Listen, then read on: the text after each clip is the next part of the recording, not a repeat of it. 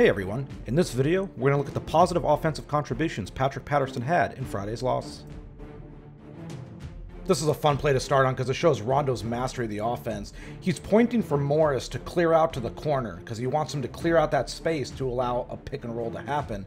And he's motioning for Patterson to walk up, come set the screen, let's start this action.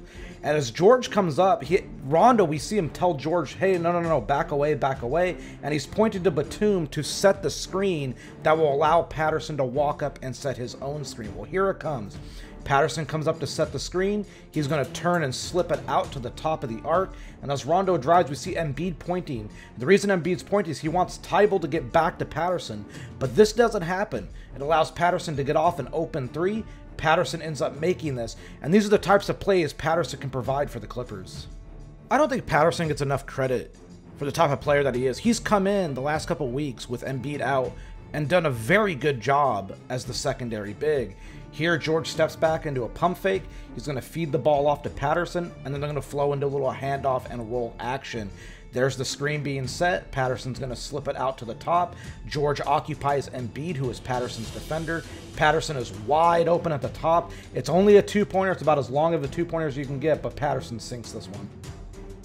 Rondo really has done a good job with the Clippers. It's pretty incredible to watch on the court, the way that he has a imprint on this entire offense. Batum walks up to set a screen.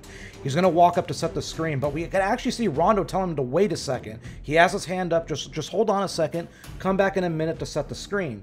So Batum's going to wait, comes up to set another one, and as Batum walks to set the screen, we're going to notice that Tybalt's trying to come under this, which you should go under Rondo's screens, but he comes out aggressively, which allows Rondo to back cut the overplay by Tybalt.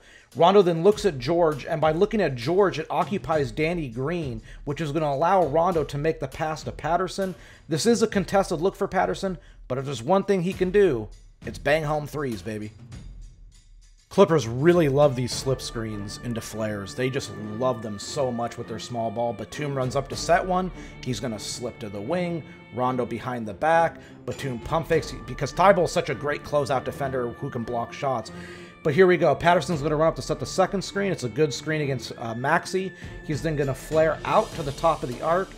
Maxey's late to recover. Rondo goes behind the back to Patterson. Maxey's too small to basically matter on the shot contest, and Patterson knocks home another one. This is such beautiful play design. Patterson's going to set a down screen for Kennard. And as Kennard comes off, he's going to curl into the paint. By doing this, look who he occupies. He occupies Ben Simmons. He occupies Anthony Tolliver. And what's that leave? Well, it leaves Patrick Patterson open in the weak side corner. Kennard makes the proper read, the proper pass. It's on time, on target. Patterson has a quality look from deep, and he's going to knock in this corner three. Clippers head coach Ty Lue said post-game, the reason he wanted to use Patterson is he wanted to bring Embiid away from the paint and make Embiid have to stay and try to help and recover on that action. Batum slip screen, Batum's going to roll. As Batum starts to drive, what do we see with this Batum drive, folks? We're going to see Embiid, who wants to be a rim protector, dig down way off Patterson. It's going to allow Batum to hit Patterson in the corner because he'll be left open. There's the pass. There's the shot. Look how open Patterson is. This is a high-quality look for the Clippers and Patrick Patterson. All right, final play that we're going to look at for Patterson here. Once again, what does Patterson do? Set a high screen. This screen's against Ben Simmons.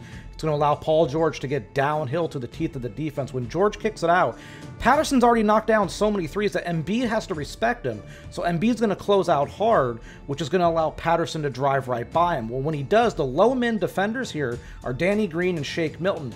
These are not rim deterrents. So Patterson goes up hard. Danny Green fouls him. Patterson goes to the line for 2 free throws. Patrick Patterson's ability to space the floor and make the proper decisions every time on that end are very valuable.